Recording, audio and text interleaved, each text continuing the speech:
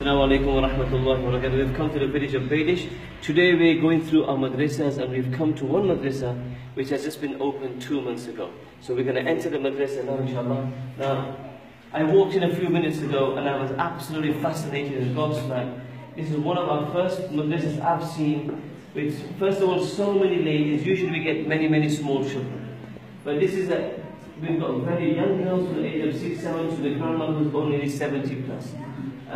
It's opened 2 months ago by a teacher called Miranda, and before 2 months she never used to practice Islam herself. She was very new to Islam.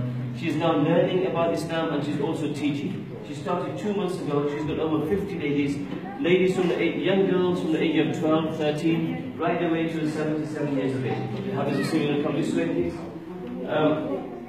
So, as you can see in the video, the zeal and love. Most of them that came to Madrasah a couple of months ago never knew anything about Islam, about Allah, about Rasulullah sallallahu alaihi wasallam. And if we were sitting on the floor for a few minutes, the floor is very hard. The floor is very hard, our knees hurt. Maybe sitting for 2 hours, there's no fans, there's no electric, there's nothing inside this masjid, there's no water. Okay? So when we asked them, what do you want? They've made a few requests. They said they wanted some carpets. They said they wanted benches, they wanted some chairs for the elders, they wanted books, scarves, and the amazing thing which I never expected them to say, they said they wanted jubbas for ladies, because as you can see the dress code, it's modest, but they want something more better so they can come to madrasah. I haven't seen a madrasah with so many ladies with so much love and zeal for Islam. They just said, the masjid just opened now, and we're going to start learning about Allah and about Rasulullah sallallahu alaihi wasallam.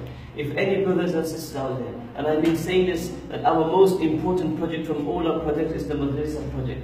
These people never knew Allah and Rasulullah sallallahu alaihi wasallam. Today they're here, today they're learning about Allah and Rasulullah sallallahu alaihi wasallam.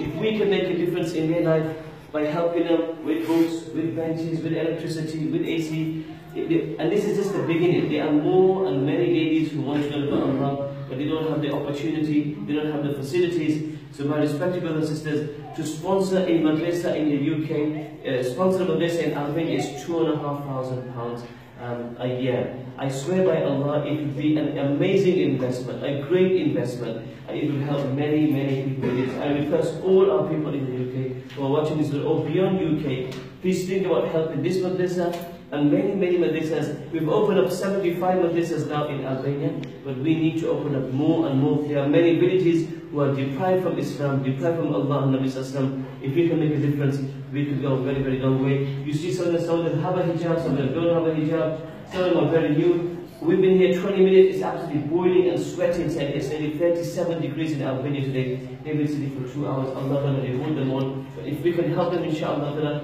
it will be a will make a massive difference. I request all of our brothers and sisters, the least we can do is make dua for them, inshallah, and try to help this madrasah and many more madrasahs that actually need the help. One Khalif from Albania. Assalamu alaikum wa rahmatullahi.